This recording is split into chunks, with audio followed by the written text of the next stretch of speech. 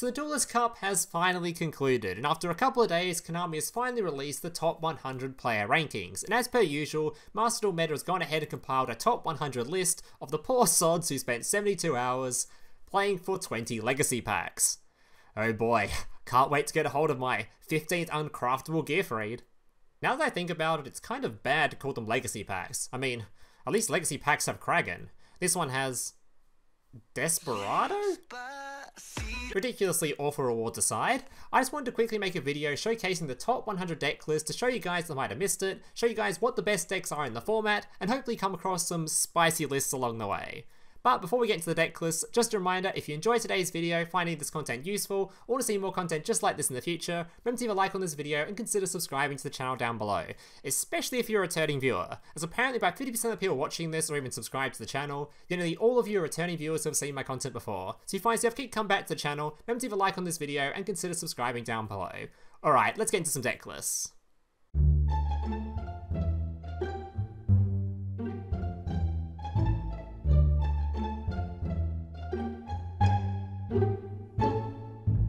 Alright, so today's video is going to be pretty self-explanatory. I'm going to start at number 100 and slowly scroll through each of the top 100 deck lists before finally reaching first place to show you guys which deck list actually won the entire event. Now keep in mind, I can't show you each of the top 100, all of them, simply because not everyone posted their deck list publicly, and I can't show you the ones that weren't posted. But the majority were posted, and especially the top 10 were posted, so you will see most of the deck lists in this video, just not all of them. Also, once I do reach the top 100, or once I go through all the deck lists, I will show you a nice little pie chart. They'll give you like a percentage of what art types took up the most percentage, and you guys know how top cut percentage graph things look anyway. I'll show you one of those anyway. Alright, so let's get into the deck lists. I won't stop on each of the deck lists, like all the deck lists, simply because a lot of them will just be repeats, but I'll try to go through most of the spicier techs and sort of talk about, well, some of the, I don't know, we'll just go into it. Alright, so number 100, we have DUELIST Tri-Brigade, a deck that's still managing to hold on. The first tier 1 deck list in Master Duel is still managing to hold on. Well, the first one was just Tri-Brigade, wasn't it? But either way, DUELIST Tri-Brigade was also a top tier contender, and it's still managing to hold on, simply because it just sets up a really unbeatable board state, so going first, you're probably going to win most of the time. Nothing too spicy I don't see in this deck list though, it's looking very, very, very standard actually. Yeah, very, very, very standard. Still coming the 1 negate, running the 1 searchable crow. Very standard stuff. Then we have a runic deck list, which I actually like this runic deck list a lot, except for the sphere mode. I'm not really sure what meta this is aimed at, as I guess he was coming across a lot of emancipators, or maybe he was coming across some more DUELIST Tri-Brigades, simply because I don't really know what this thing's like targeted at. I know there's a lot of Sword Soul players, and Sphere mode isn't that great into Sword Soul since they don't often set up 3 monsters. Normally they set their 1 trap card and their 2 negates, but I don't know. It's also really bad into Runic, so either way, he must have been coming across something that he needed it for, so he teched it in. I do really like, though, and I highly encourage, the 1 Day of Peace. I don't think many people are running this card, and I don't know why. It's so good in Runic. A lot of them are running the Upstart Goblin, which is a draw 1, and this card's also a draw 1, but it also comes with the added advantage of neither player takes damage until the end of the opponent's next turn. So simply you activate it, you're not going to take damage guaranteed the next turn, so they can't kill you, which is really good in Runic, where you're trying to delay the game as long as possible, and you often have a pretty empty field that's susceptible to taking some damage if you don't get some of your floodgates out. So I do like 1 Day of Peace, and it's kind of like the only real spicy tech in here. Yeah, other than that, just pretty simple stuff. Alright, who we got next? Number 99, Double Runic. Oh, this is an interesting list. Cyber Valley. I don't know what this card does. I've seen it before though. You can only use one of these effects. When this card is targeted for an attack by an opponent's monster, you banish this card, draw 1 until okay. You can target 1 face-up monster you control and this card, banish both that target and this card, then draw 2. Okay, this is a draw 2 card. I guess that kind of works. It clears up your extra monster zone for more special summoning as well, as on top of the drawing. You target 1 card in your graveyard, banish both this card and 1 card from your hand, then place a top card. Okay. And very good when combined with the Reasoning and the Monster Gate, which will easily fill up your graveyard for more runic spells in combination with Fountain. And he's running Allure as well. A lot of people cut this card. This card is, it's interesting, because I don't think this card is particularly great in Runic, but it's really good in the current format where a lot of people are playing Runic, because Runic's obviously activate a lot of quick play spells, so they're going to be banishing a lot of cards, so pretty good in this particular format anyway. Yeah, I'm running double the Searcher. So pretty nice spicy looking deck list, especially considering he's running not many floodgates. But I assume by the way this is formatted, he was playing this deck list as a bit more spicy one, found it got a bit difficult, and they just chucked a bunch of floodgates in. This one looks way more standard, even with the Unmano in there to make sure going second you're doing alright as well. Alright, next up we had an Ignista deck list. Now I'm not particularly sure how Ignistas work outside just summoning the big boy that's just immune to everything. But so I can't really talk too much about like techs or anything in this deck list, so I don't really know what's super techy. I know the Cosmic Cyclone's super good into Runic, so he's probably tech that for that matchup. But in terms of like the actual deck list, I can't really help you too much. Also, no Max C, just running Droll and Lockbird. I guess Droll and Lockbird's probably a bit better into most of the format rather than Max C, since a lot of people are just playing pretty slow Floodgatey style decks, so yeah, not bad. Because a lot of people playing Flunderees as well as Runic, which Droll and Lockbird's better obviously into both those matches than fucking Max C. Either way, not bad, not bad. Moving on. We had a Branded Despia sticking to nearly 40 cards. It's pretty rare to see a 40 card Branded Despia these days. Also fairly on the cheaper end as well. I don't know how this guy kept it so cheap. Running the counter dragon card as well. Sure, why not? And he's not running the Edo lock, so he's just running one of the branded trap cards. Fairly simple list. I think most aren't actually playing 3 copies of Frightful. I think most people are only playing 2 of this. They are playing 3 Agent though. Actually playing 3 Territory as well, or Furium Tragedy as well.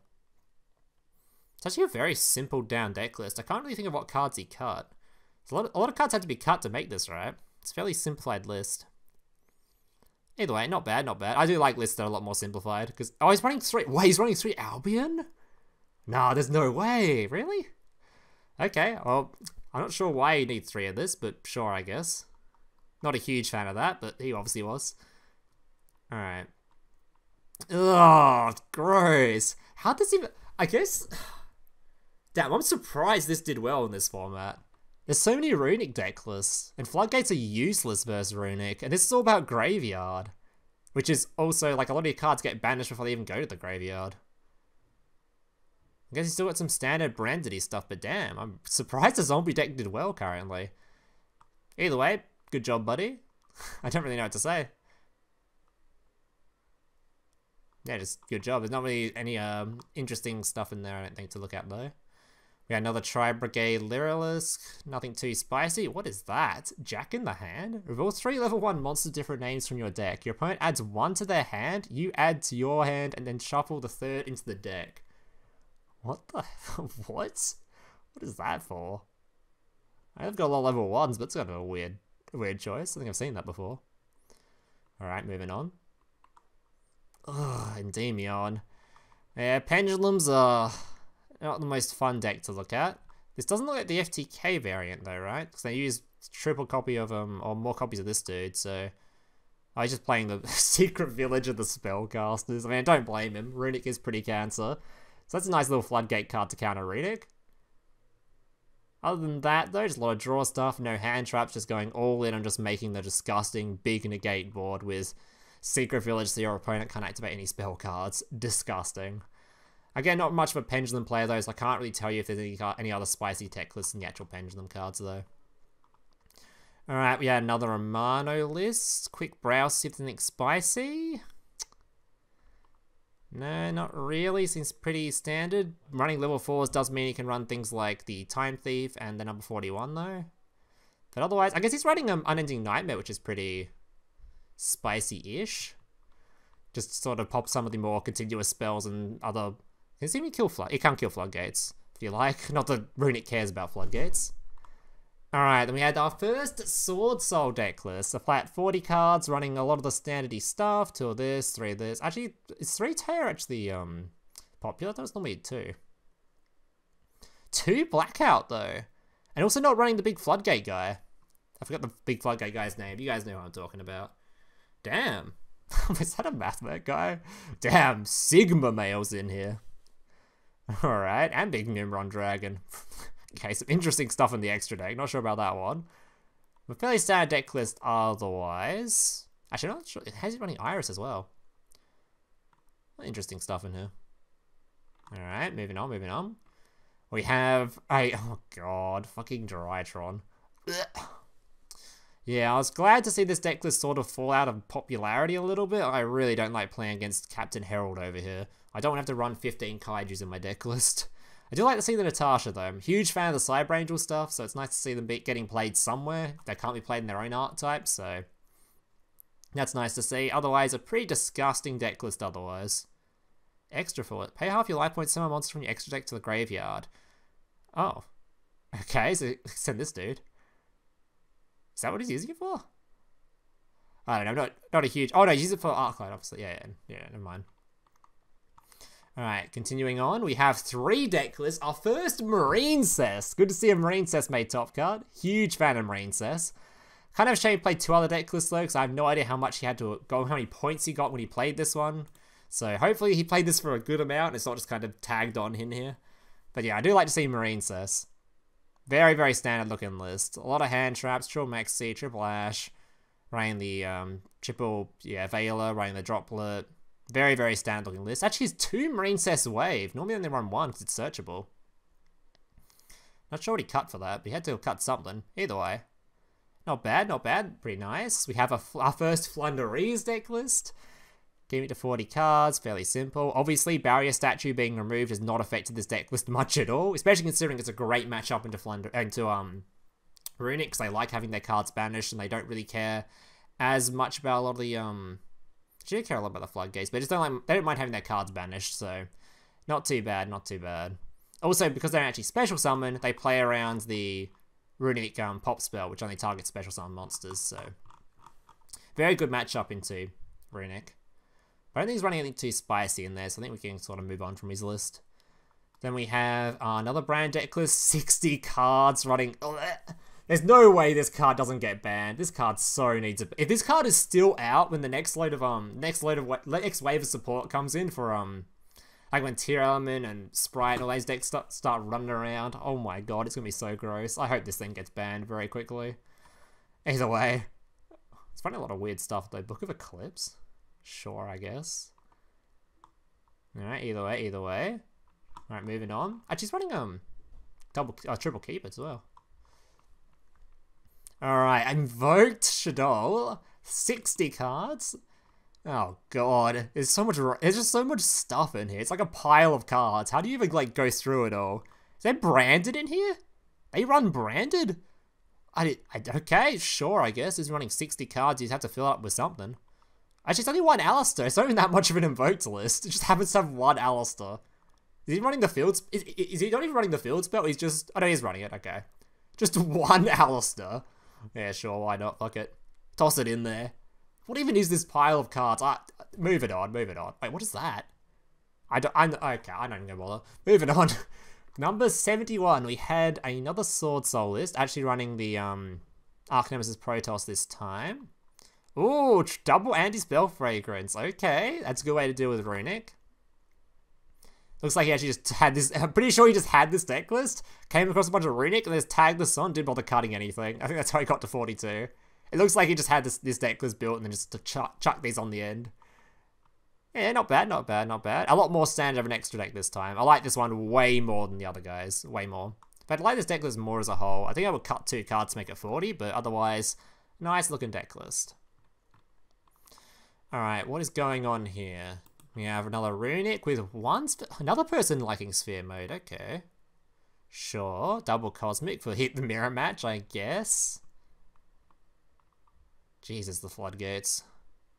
Let's be fair, I think that's what my Runic deck list looks like right now, actually.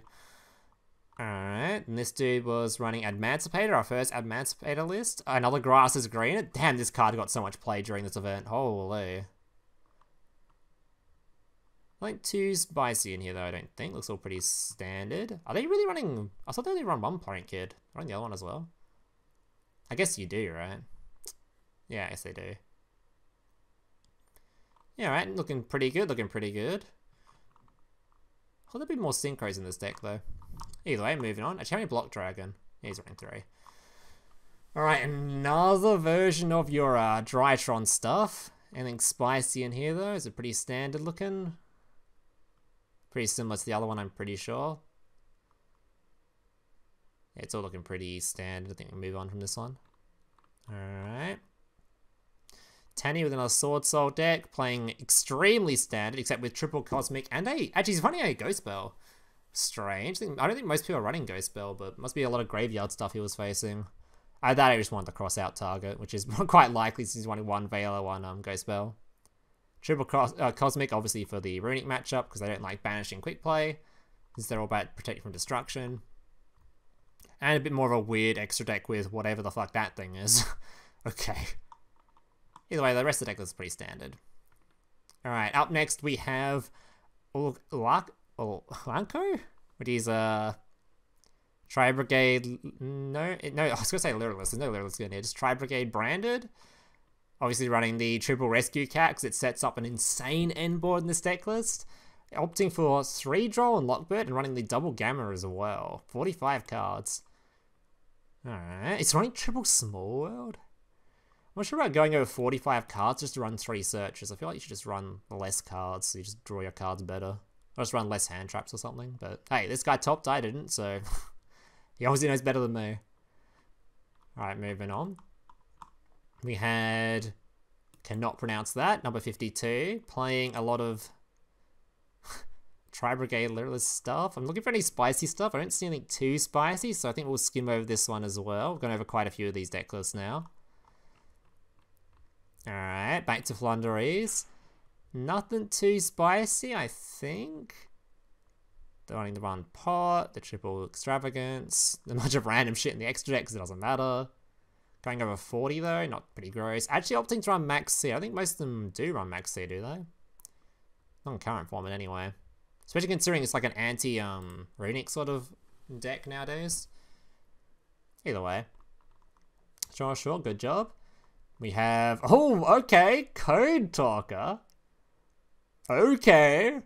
Now, this is another deck list I'm not super familiar with. Don't see it that often, but goddamn, nice to see it topping. Actually ranked 45 too. Double Anti-Spell Fragrance. A lot of Solemns, actually. Holy, running the entire collection. Damn, this dude wanted some negates. Is that... Someone tell me in the comments if that's a common trend for Code Talkers to run Solemns. That's pretty extreme. Actually, he's running actually a lot of tech cards. 1 billion Solemns, and look at all the hand traps he's running. Shit, this deck must be just like a full-on just 1-card combo of Debug or something. Even running... fitting in a Ghost Ogre as well. Damn. And he's keeping it to 40 cards too. Props to him.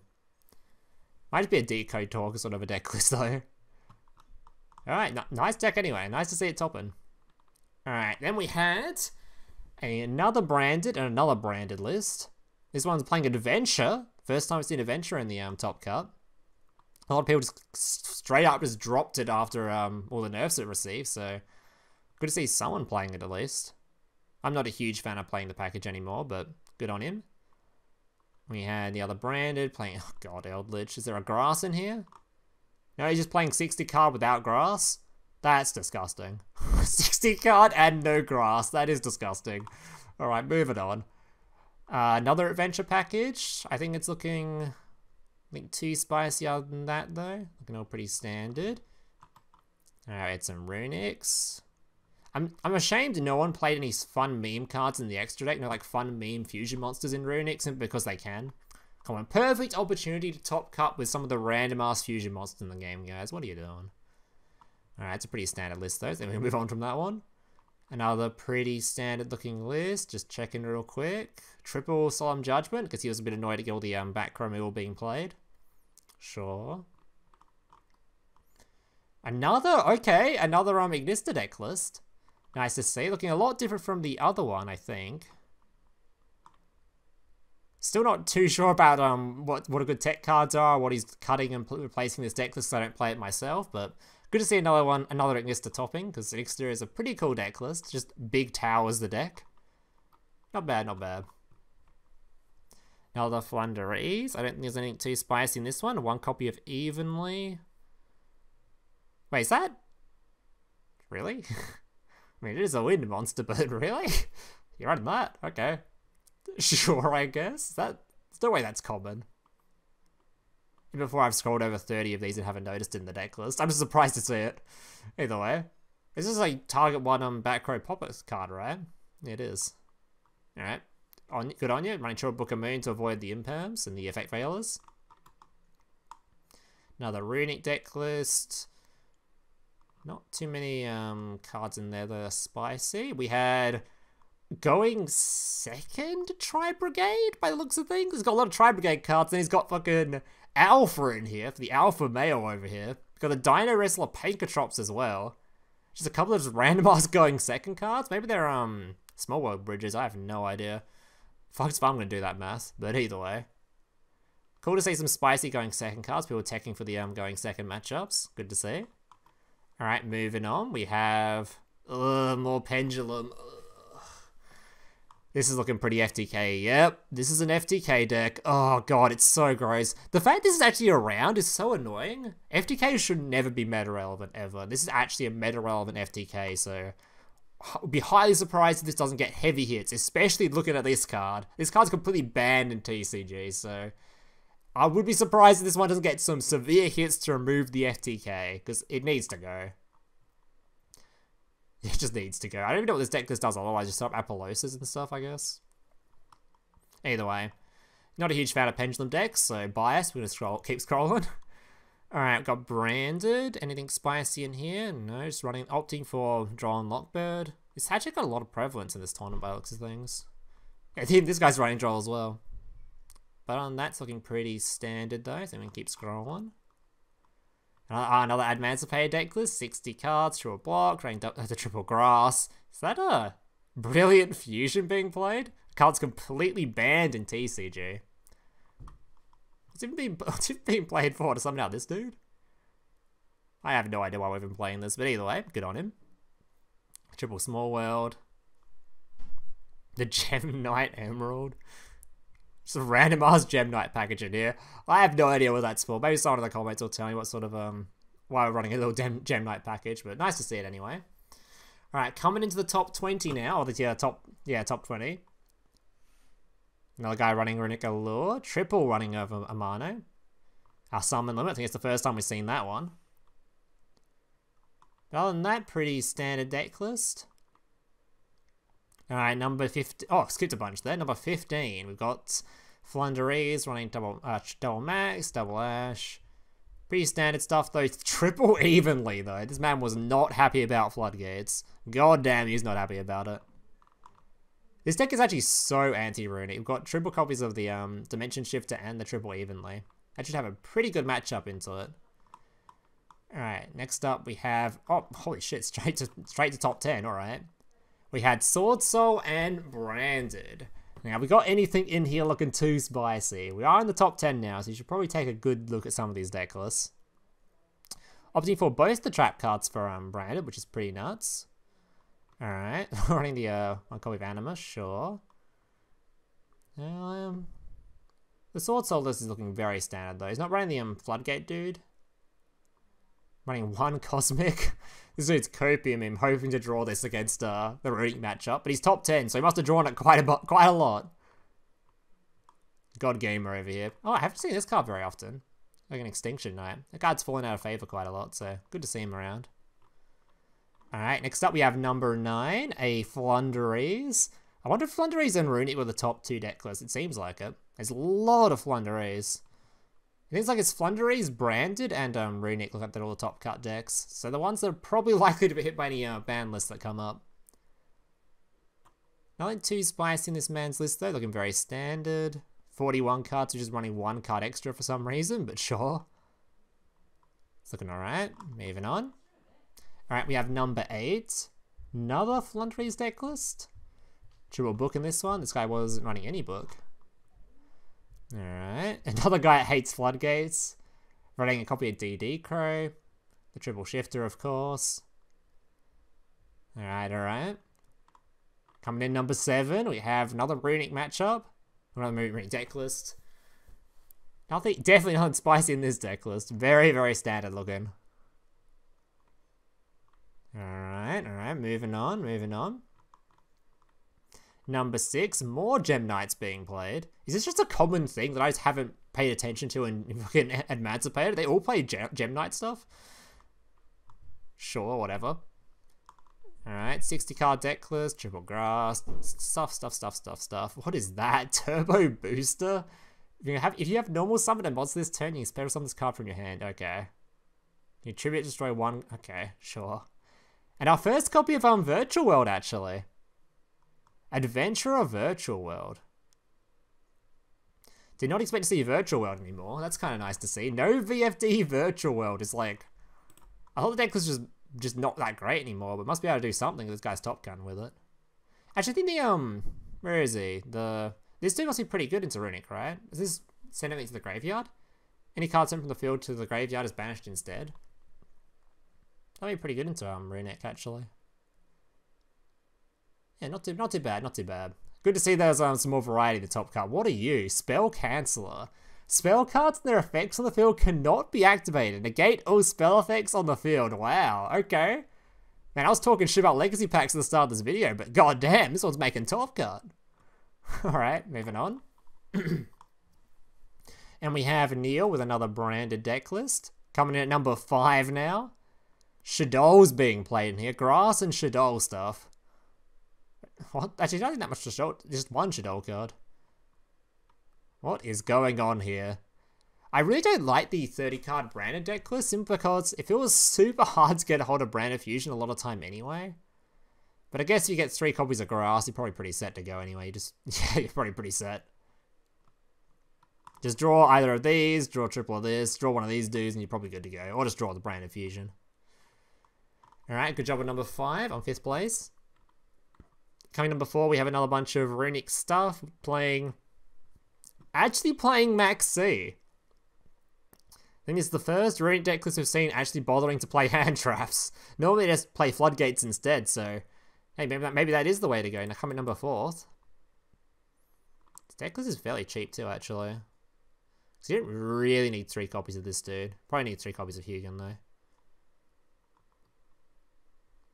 If you replace this with, like, Summon Limit, you can make a really cheap version of this deck list. Alright, we have another... Oh, God. Coming at number 3 now, we have another Flunderies matchup, or Flunderies deck list. Very standard still. I don't think there's anything too insane in this list. Having, obviously, True Book. And the Jack in the hand.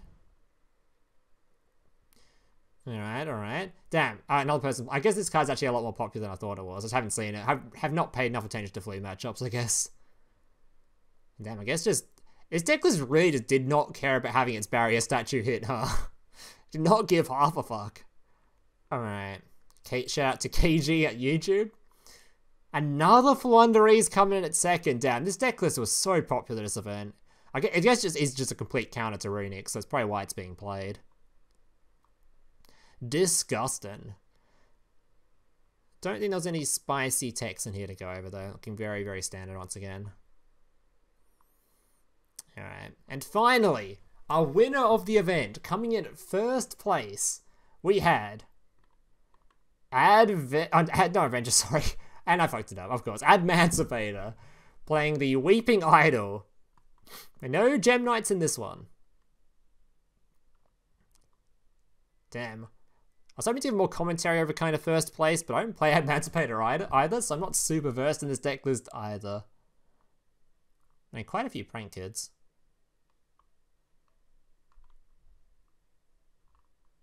Nothing super sticks out to me though as like super spicy. I've seen most of these cards in the Emancipator deck list. I think the main reason Emancipator did so well in this particular event is Block Dragon is actually just really good into Runics. I can't destroy it because it's obviously immune to destruction and Runic's pop does nothing to it.